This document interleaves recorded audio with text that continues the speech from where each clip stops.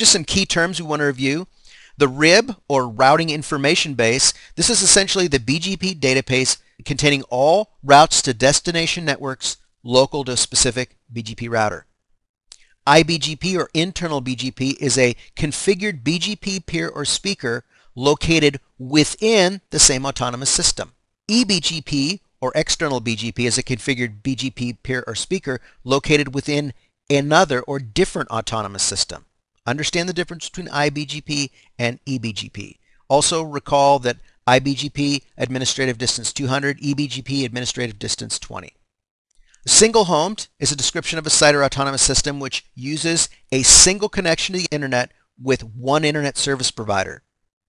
Multi-homed is a description of a site or autonomous system which utilizes multiple internet connections and possibly multiple internet service providers. The PE router, provider edge, is the MPLS service provider devices and network boundary, and the CE router is the customer edge, or MPLS customer premise-based devices. So a lot we covered in this lesson, a little bit about what makes BGP unique as a routing protocol, and there's a lot.